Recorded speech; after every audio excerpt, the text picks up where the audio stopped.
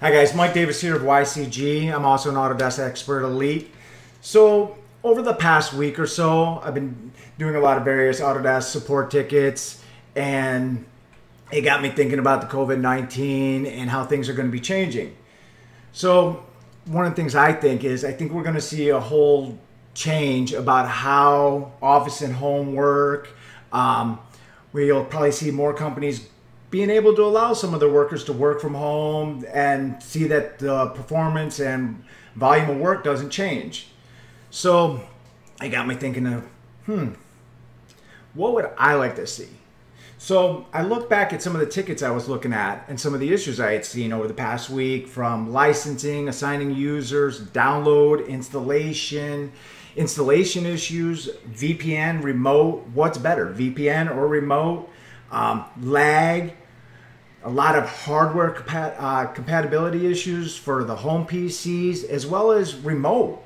You know, going from, say, an AMD card and getting a error 87 because there's something conflicting with that AMD card. Do we need a tester? I mean, would that be a great option? Get back the ADA, the diagnostic tool, to say, hey, is this computer compatible?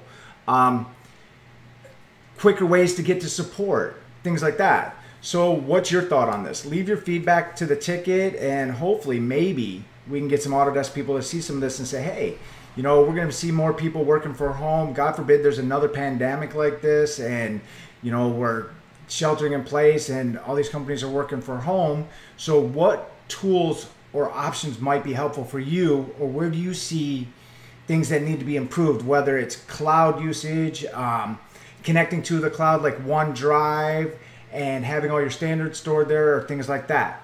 Note though, this isn't a bash Autodesk question. This is, hey, I might be working from home next week or for the next month. What tools do I really need to make my job easier during these times?